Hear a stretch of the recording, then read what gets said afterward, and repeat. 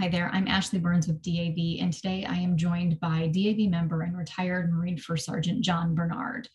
So we're going to be talking about something that I know is forever etched in John's heart and truth be told, mine as well. We're talking about stories of America's military veterans during 9/11. And while there are countless stories of those who were serving during that time, or enlisted as a result of the attacks on 9/11, I don't think you can really tell that whole story without talking about the men and women who were also lost in Afghanistan in the 20 years since that day. So John is with us today. He is a Gulf War veteran. He also lost a son, Josh Bernard, in 2009 in Afghanistan. But I want to take it back to 9/11 and start the story there. John, can you tell me a little bit about your recollection from the day of the attacks? So I was in the reserves and I was working on a mountain in Maine when we got the word that that a plane had hit the first tower. And one member of the crew that was there came around the corner and told me that. And my first reaction was, well, you got two great big sticks, standing up in the air. It was just a matter of time for a plane hit it. A plane had hit the Empire State Building back in I think the 30s. So it was not unusual to me. A few minutes later, he came back around the corner and he said, a plane hit the second tower. It's a terrorist attack. And every head on the job site within hearing turned to me. And everybody just stopped working. And they all asked the same question: how can you possibly know that's a terrorist attack? And of course, then there were the following phone calls, and there were meetings, and as we were trying to figure out, who was going to be called up, who was going to go where, when, what the missions were going to look like. And but that's my recollection, anyways, is being on that job site and having all of these people around that had no clue that something like that could happen. John, as you mentioned, your father was a Marine, and you were very young when you first decided you wanted to become a Marine as well. I think there's something very, very special about legacy military families like yours. The military is sort of contagious in a way for those who live in service. You see those people that you love and respect and admire, and you want to follow in their footsteps.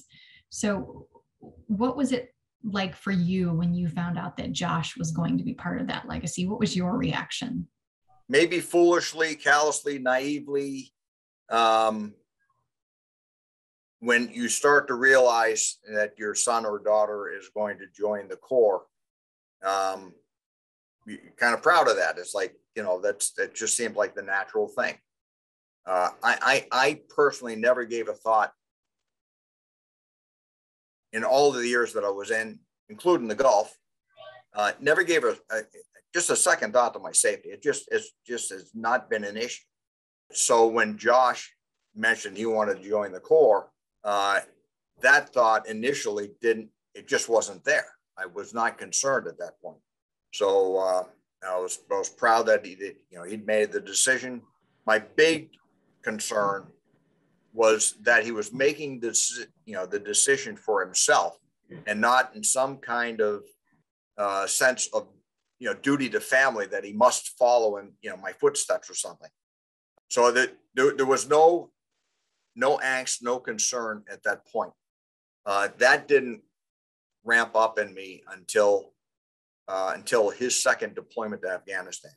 His first was to Iraq, and we kind of knew what the conditions were and the limitations of trouble and whatever.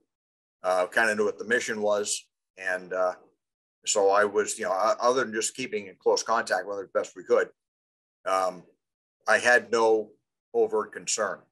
That concern didn't come in until we found out that their second rotation was going to be to Helmand. And because I'd been keeping close tabs on the nation at that point. And with the realization that they had just, changed their strategy and he was going to be leaving right on the heels of that. So then I became concerned. So on August 14th, 2009, 12 years exactly to the day prior to the US beginning evacuations out of Afghanistan. Josh was killed in action. He was just shy of his 22nd birthday.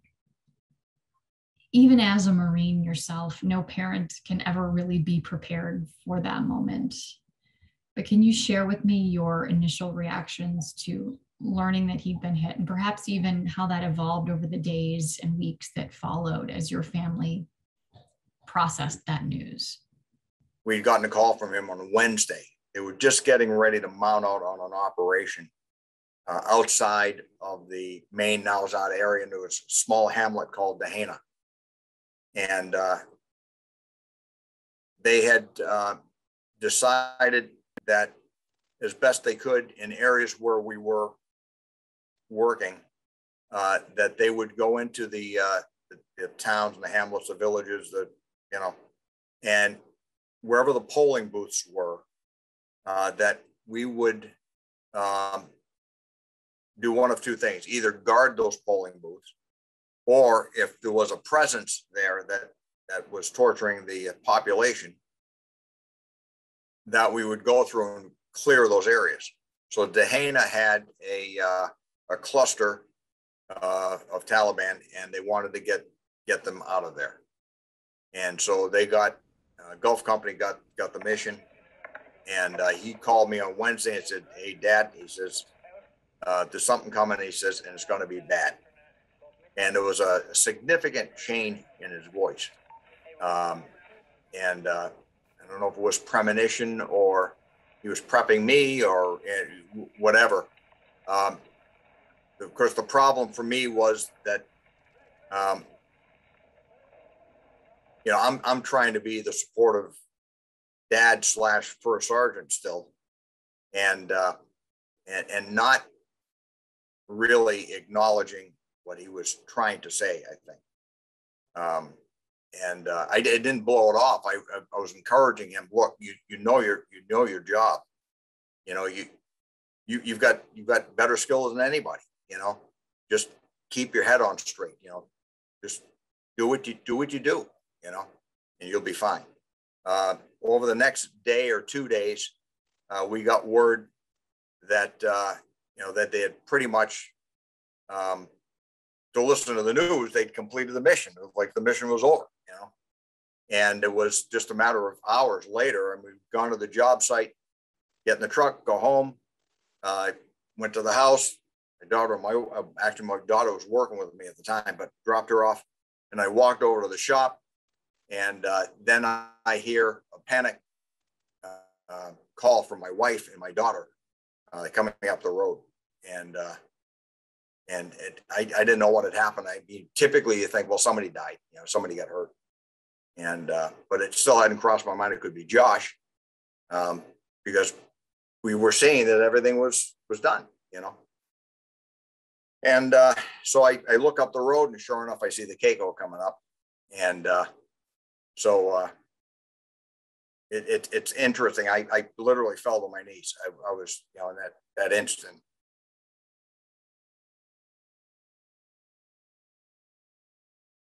Yeah. I know what that was.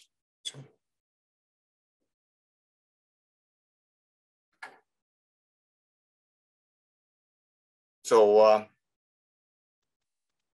course, there's a whole battery of questions. Yeah, it's got to be some kind of a mistake. I mean, we just heard everything was clear, But over the days, I did a bunch of research and got a chance to talk to the leadership and talk to the guys that were actually in the patrol, and found out that they had pushed through. There were elements, somebody's flanking somebody when you push them through something like that. And somebody had called an administrative halt. Who knows why? Probably nobody there will remember why, but it usually has to do with just making sure that units are where they're supposed to be, and you're not going to wind up in a friendly fire situation, or just for control, But the point was that when they stopped, they were in a danger zone, and the patrol leader immediately reached for the hand hook and to say, hey, we have to displace. We can't stay here, you know. And excuse me, one of the locals had already approached them and said, "Look, we know where the bad guys are, essentially, you know." And so they knew that they were heading into something. They just didn't know what it was. And but before he could even make the call, they got a barrage of rockets, and Josh took a direct hit. As we all watch the situation unfolding in Afghanistan, especially so close to the anniversary of Josh's death, I just really couldn't help but think of you and your family. I know it's difficult for a lot of people to process, Afghanistan veterans in particular, other generations of veterans as well. But as they come to grips with the people that they've lost and the contributions that they've made and what that means in the scope of this entire war. But watching this, how do you view Josh's service in the context of what's happened in Afghanistan and in the context really of this entire 20-year conflict since 9/11? The reality is that as Marines, we don't get to select our wars. We don't get to criticize orders. We don't get to scrutinize, orders or campaigns or whatever is coming down from wherever it's coming down from. Basically, you get what you get. If you're going to go back and you're going to complain, you complain to somebody that you can use as a sounding board, who's probably thinking the same thing you are. But the reality is you go out and you do your mission. It's as simple as that. And you do your mission understanding that there could be a heavy toll, you know. If you're wise enough, you're also doing it understanding that it could be for naught. So my guidance to the guys was, look, you're right. This thing was lost, but it wasn't lost today. It was lost 12 years ago. It was a determination made to not win, that whatever it is that they're struggling with is not on them. You know, to not take personal, because that's where most of this comes from. Survivor's guilt, or you know, geez, if I'd only made one step further or I'd made a different decision, so and so would still be here. You know, and you can't do that to yourself. You just can't. I mean, if you're going to do that, I guess you'll spend a whole life doing that, because that life is filled with those experiences. But trying to tell them, you know, don't do that. Don't take responsibility for the things that things that are not yours to carry. You know, and the reality is this: every human being that's ever been born and ever will be born is going to die. We don't know what that's going to look like or when, you know. But to say that my son at 22 was robbed of his entire life, it's kind of the wrong way of looking at it. He lived his entire life. His entire life was 22 years. It's not what we would have wanted, but that was his entire life. And he lived it, and he lived it well. So the Marines from his unit, clearly family and friends, probably folks from his hometown, they hold Josh's memory very close to their hearts. How do you and your family honor Josh, and what do you hope that his legacy is from those 22 years? Well, his legacy is, in fact, the way those people remember him, and the high regard that they hope, you know, they keep, the way they regard him. So and every time you get a note, I mean, that's his legacy. It's almost like a living legacy, you know. I mean, you can.